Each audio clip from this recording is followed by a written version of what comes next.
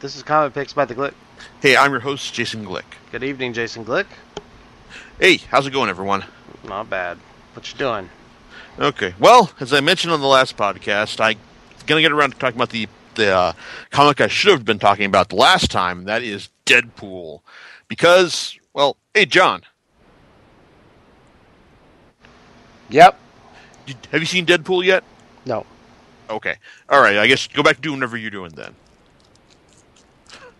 Okay, so as it's been clearly obvious by now, Deadpool has taken the movie-going public by storm, like chalking up not only the biggest R-rated opening of all time, but also is now also the biggest X-Men film of all time. So basically, this crazy lunatic character who loves to break the fourth wall has now become like a legitimate phenomenon. And I should have done this 2 weeks ago when I saw the film, which was great. I mean, it's like, yeah, it was funny. I mean, even if like the film itself was just like your bog standard, superhero story, it was still thoroughly entertaining because Ryan Reynolds absolutely nailed Deadpool's character, made it into a thoroughly funny superhero film. It's like that actually had a decent romance story at its core, and also managed to just make all the familiar stuff pretty interesting too. I mean, it's like Deadpool's penchant for breaking the fourth wall and just over the top, ridiculous violent humor. It's like just was translated expertly to film. It's like, and I loved it. Maybe not best film of the year so far, but it's like superhero films got kind of a tough bar to beat here. It's like it even goes for X-Men Apocalypse coming out on Memorial Day, which, hey, I'd love to see it be even more entertaining than Deadpool and Days of Future Past. But that's kind of a tough part to beat. But Batman vs. Superman, well, I don't know, man. It's like that's kind of a tough, like, more funny and entertaining than Deadpool. Yeah, I guess we're going to see about that.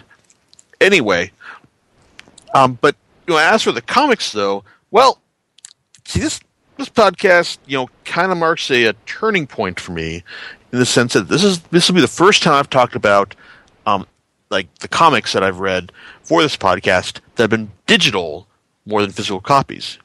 Well, because I mean, whenever I've made talk about like stuff that I've read scanlated in the past, but this is actually legitimate digital stuff that I've actually bought on a tablet. Because, well, as it turns out, there is. When it comes down to Deadpool, there's like one run that everyone, kind of goes back to and basically says, this is like, the definitive, like, take on the character, like, the best.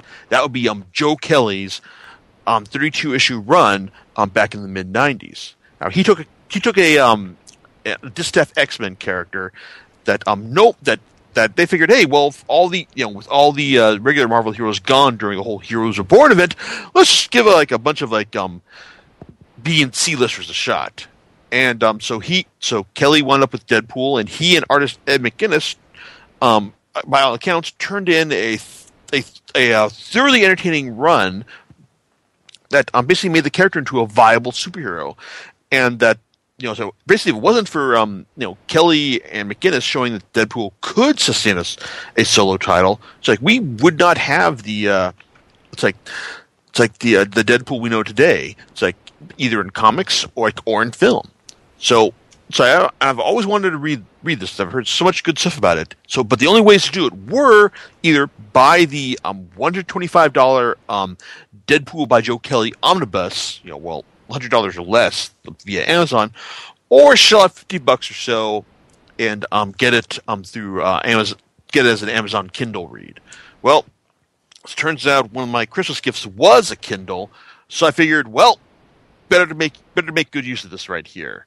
So I figured, hey, so I went and started downloading and reading it. And well, let's just say that I wound up buying a bigger Kindle as things went on because, well, comics and all, you need something that's actual comic book size in order to really appreciate this stuff. And also the guided view. Well, guided view on comics, on digital comics, well, it kind of works a lot better on most modern day stuff where where you're not doing with like all this 90s, like people like making their own panels like out of like trapezoids and other polygons. That in the sense that they cut out a lot of this like a lot of the action here, and it makes it really hard to just double tap on something and so you can read it. Well, it's like long story short, is that after this whole experience, I am much bigger on reading digital comics, mainly for the convenience, and also for the fact that it's like if I want that, it takes up a lot less shelf space, and you've got the insane deals going on here. Like expect a podcast about IDW's Ninja Turtles comics in the future after the bundle I bought from them. So yeah, that's the kind of thing that Deadpool has that reading Deadpool digitally has kind of opened my mind to. But what about the whole Joe Kelly run? Well, it's like I've read Deadpool comics before Joe Kelly's. I mean, I read the entirety of Cable and Deadpool by Fabian Nicieza. Probably talked about it before on here too. I've read a good chunk of the current run by Jerry Dugan and Brian Posehn, and that's been pretty entertaining. Even if there are been certain crazy tonal shifts to from comedy to drama over the course, and certain still self-indulgent bits as well. But going back and reading this Joe Kelly run, I can probably see how people responded to it back in the 90s, because the mid 90s, it's kind of we're still coming out of the dark ages of the of the industry, when the whole image superior crazy art over that is over barely written style was dominant form. And when you serve a comic that is kind of decently funny and actually has a story to it, like an overarching coherent story to it, I could see how people would respond to this. But I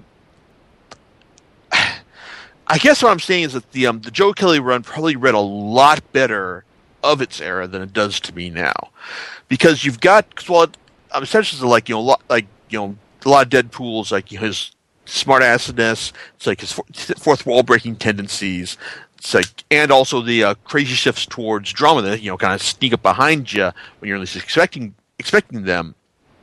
It's a lot of the humor does feel pretty dated. I mean, when you got a character who thrives on making current pop culture references, it doesn't that stuff's not going to age pretty well when you get to when you're reading it in 2016 for the very very first time.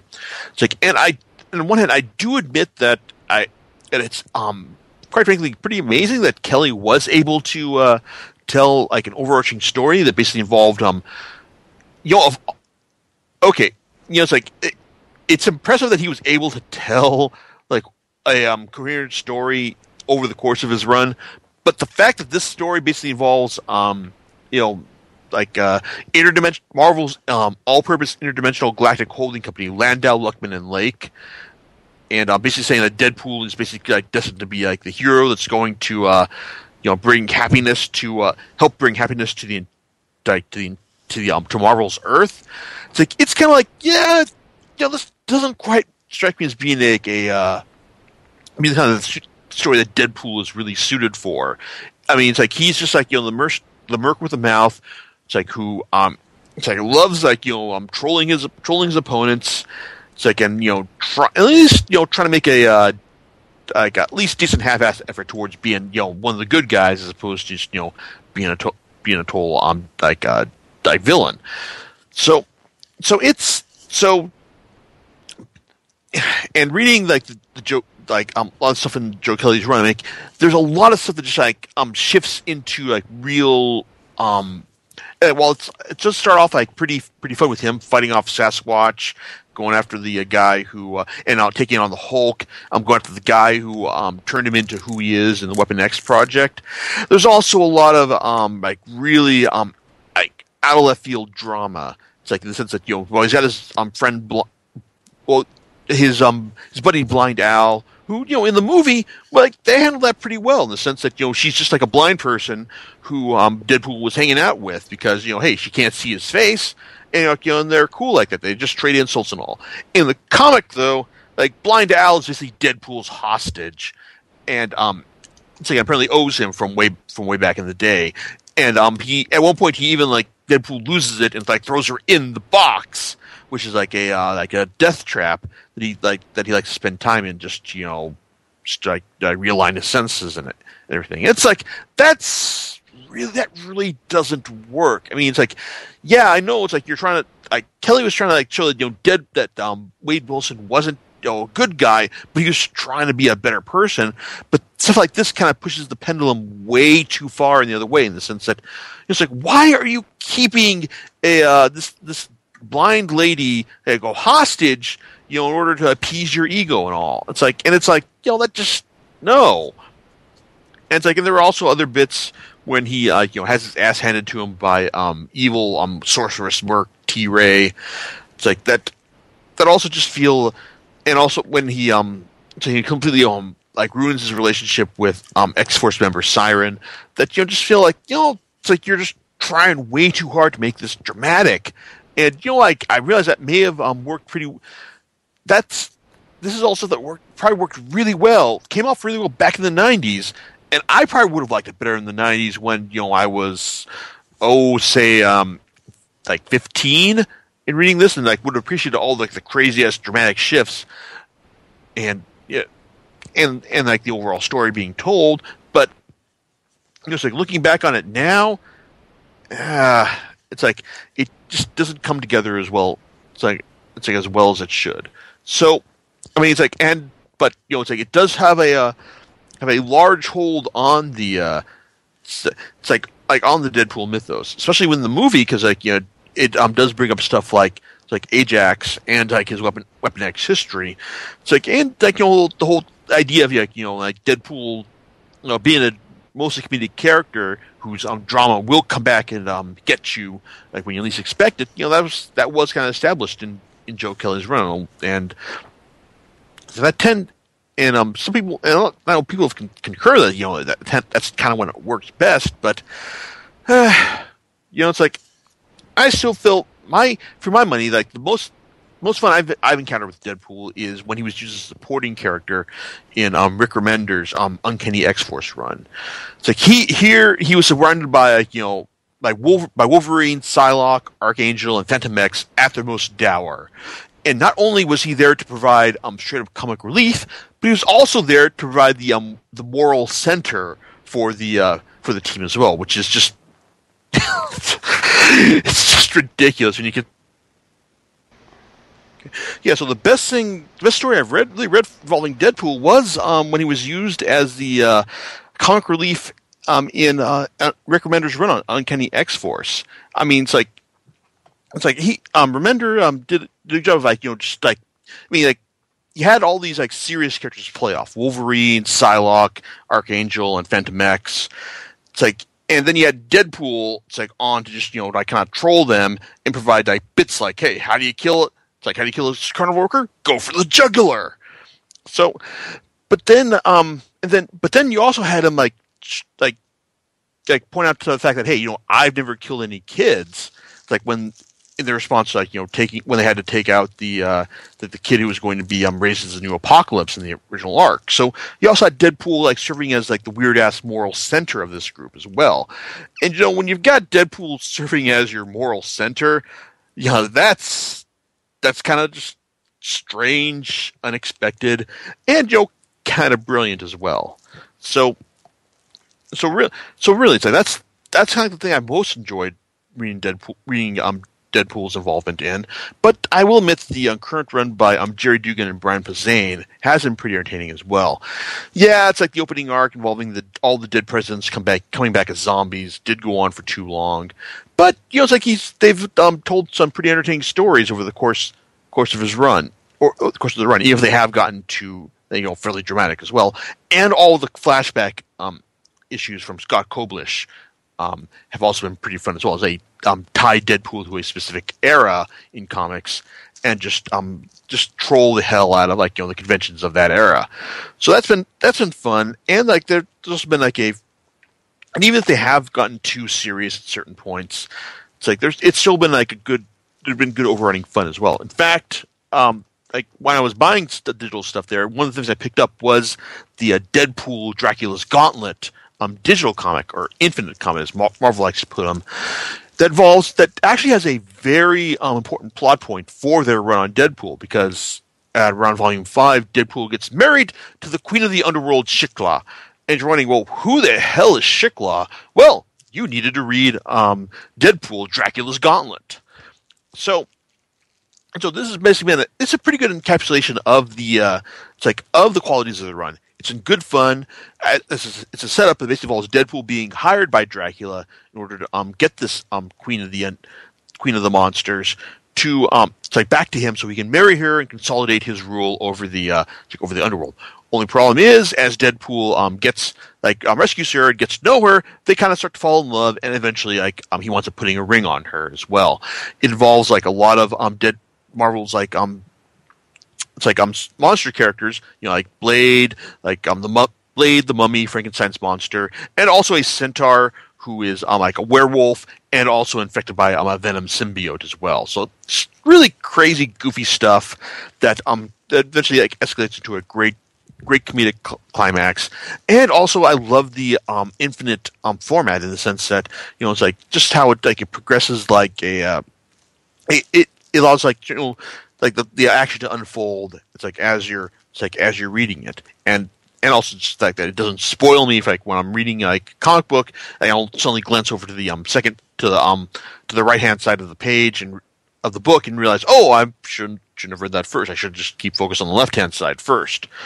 So really, it's the Deadpool Dracula's Gauntlet. I haven't read it in print, but it's it's kind of hard to imagine. I can see how they would make it work, but reading it digitally, actually, pretty cool. It's I can see, and I'm pretty glad that I picked it up for $4 instead of the 35 that it's being offered for in print. So there you go. I mean, I guess if you're looking for a good one-off run on Deadpool that kind of encapsulates everything that the best of his the appeal of his character, the current appeal of his character, so to speak, pick up the Dracula's Gauntlet. My only real gripe, though, is that for reasons that are unknown to me, they went with a clean cut version of Dracula instead of the badass goatee Dracula of Marvel's past, and also as recently as the Vampire State arc of Captain Britain at MI6, MI13 from Paul Cornell. It's anyone remembers that? It's hey, you're cool in my book. But the whole Dugan Pazane run is pretty. I think it's pretty good. But for all I know, it could be the curse of Deadpool. That in that he's a guy who loves to break the fourth wall, make references to a lot of current stuff. Maybe it's everyone will have their own favorite incarnation of the character. Whether or not he's from the Joe Kelly run, maybe you'll like the Gail Simone run from the later, from the early aughts, or the even Fabian Nicier's Cable and Deadpool run. Or, the current Dugan and Pazane run, which has been great fun too.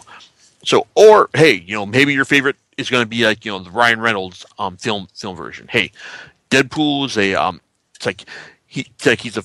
he's got a simple concept in the sense that he's great. He digs the ultraviolence, loves breaking the fourth wall. It's entertaining everyone along the way. So, I mean, there's been a ton of comics featuring him over the years, and this is only a small, I've only touched on a small portion of them, but it's a lot of them been pretty entertaining too. So, John, after all this, any thoughts on your end? So, appealing in any media format? Is that how we're going with this? That seems to be the case. I mean, I'm honestly kind of surprised at how Deadpool's popularity has just kind of exploded, in the last 5 or 6 years, in the sense that he had gone from being viewed as almost also Rand, who had to share a book with Cable, to basically being able to support his own ongoing series and a series of miniseries as well. Impressive. So what do you have on tap for us next week? I guess you're just going to be surprised, because right now the favorite is me talking about all 3 volumes of Ed Brubaker and Sean Phillips' Fade Out, but something else could pop up in the meantime. We shall see. Okay, we'll catch you next time on Comic Picks by the Glick. Laters. Bye.